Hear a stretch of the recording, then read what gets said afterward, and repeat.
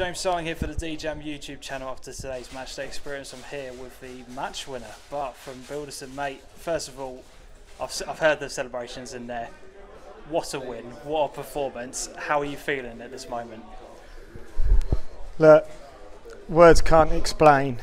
They just can't explain. I was just saying to Suffolk FA 6 years ago, the club was on the brink of folding, finishing the bottom of Division 2, but they got a reprieve because a couple of clubs folded.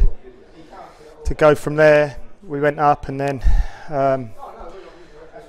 we gained a few players, and I come into part of the management with my dad.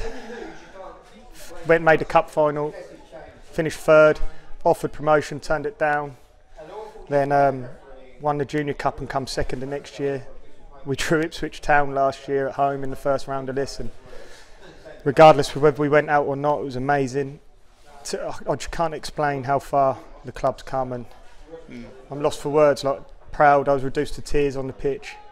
I think we could all see how much that meant to you at the end. Oh, Your mate, celebrations, unbelievable. Like, little old club, middle of nowhere. It's hard to track players, punching away.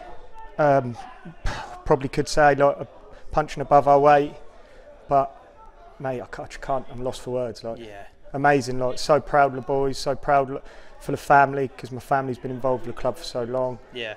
And so proud for the village. It's just amazing. Like, unheard of. I remember when I was at Sudbury a few years back, I went out on loan to Whitton, and Whitton made the final, and I went to the final with Whitton but couldn't play because I played Premier Cup. But for little old Bildeston, who were the SIL team, like Division 2, up to this is, like I say, unbelievable. Unbelievable. Just how much more impressive is it, considering you guys went down to 10 men during that game? I think it almost seemed to calm you down, going down to 10 men. It was a very weird moment in the game in terms of what actually happened after that. You guys just seemed to... You could tell the boys were playing on emotions. Right. But we come with a plan, and because we come over and got spanked earlier on the season, and we changed our shape and all sorts after that game. Right. Hearing no disrespect to their management, hearing Craig I listened to Craig on the radio the other day kept saying when we win, and who we're going to get in the next round when we win, best draw, Bildeston's the best draw possible at home.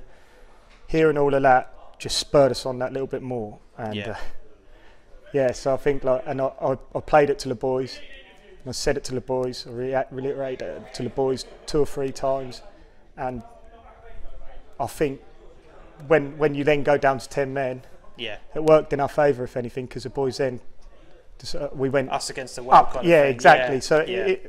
So people were saying, I watched your show, and there was a lot of TRD people, of fans of TRD, whether they're fans or whether they're outsiders, giving it the TRD. They fancy TRD to definitely beat us, and all that sort of thing just worked in our favour, because what we lack in quality, we'll graft out always, you know. And I can't be more proud of what we've done, really. I'm going to ask the question. I know you probably just don't give a shit right now, but I'm not going to lie, I'm absolutely off my head on meds. At half time, I took a load of codeine to get through because I've had a couple of bad injuries. Yeah. And at half time, I was tight, so I ran in, had a rub, and took 2 more codeine. And at the end, I'm not going to lie, I was dizzy. I went dizzy a couple of times, thought I was going to pass out. So when I was shouting, but yeah, hence the fact that at the minute I still feel a bit wobbly, but had to get through. Do you care who you have in the next round at this point? I mean, you probably just don't care, do you? I don't care. The fact that Bildeston in the semi-finals is enough. What we've done, even being in the quarter-finals, probably people are saying we're punching well above our weight. We'll take anyone. Like, there's some great sides in there. I'm not going to say I'd rather have any of them, because they're all, let's face it, they're the league above us.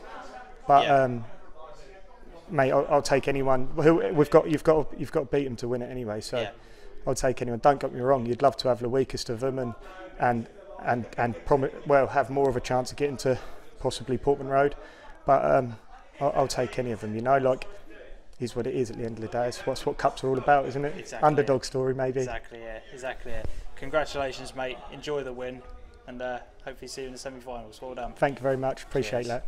If you have enjoyed today's video, remember to hit the thumbs up button, subscribe to the YouTube channel and turn the notification bell on so you are informed every time we release a video. If you would like to take that support one step further, you can do so by going over to Ko-fi.com and making a one-off donation towards the channel, or you can go over to Patreon.com and make a monthly donation towards the channel. Select the tier that you want and you can cancel it at any time. Links for all of this and much more, including our merchandise for the Suffolk Non-League show, are in the description below. Thank you so much for watching. Until next time, as always, adios.